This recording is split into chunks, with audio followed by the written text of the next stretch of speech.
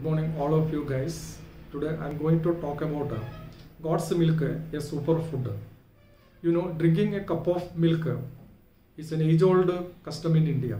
It may be in the form of whole milk, or it may be skimmed milk or partially skimmed milk, or in the form of a cup of tea or coffee with milk. But some people suffering from some complications like indigestion, bloatedness, or skin rashes, etc. by drinking cow's milk. So an alternative source of milk is always in search. Okay, by practice it came to know that God's milk is some way is better for those causing discomfort due to cow's milk.